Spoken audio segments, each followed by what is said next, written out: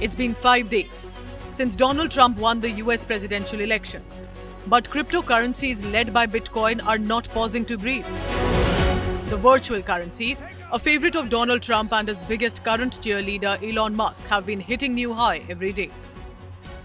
If crypto is going to define the future, I want to be mined, minted, and made in the USA. It's going to be. It's not going to be made anywhere else. And if Bitcoin is going to the moon, as we say, it's going to the moon, I want America to be the nation that leads the way. And that's what's going to happen. No, you're going to be very happy with me.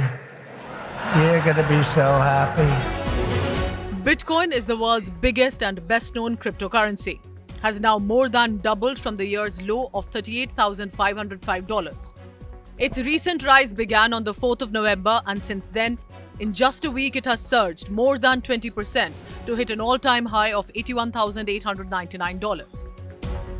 According to data from the Coinmarketcap, Bitcoin currently has a market cap of $1.6 trillion, more than the GDP of countries like Spain, Saudi Arabia, and Singapore.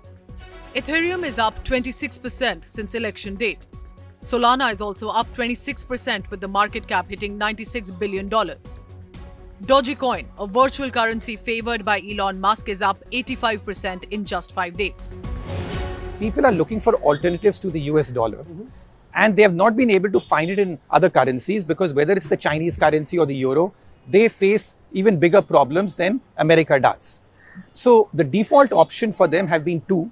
One is gold, and second has been Bitcoin and crypto as alternative asset classes. So I think that's what's going on because remember, a lot of people also who were bullish on crypto said that this would replace gold.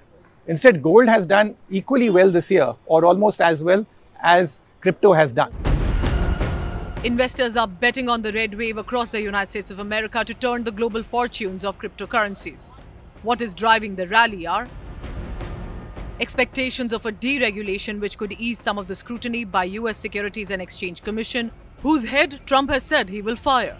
The cryptocurrency industry, which spent around $120 million backing pro-crypto congressional candidates and has by and large succeeded.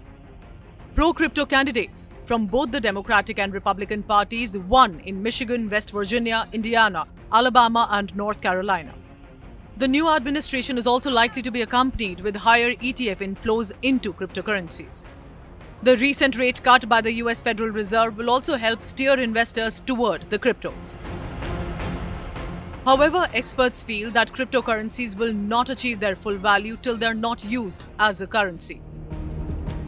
One, that crypto has lasted much longer than what the bears had said.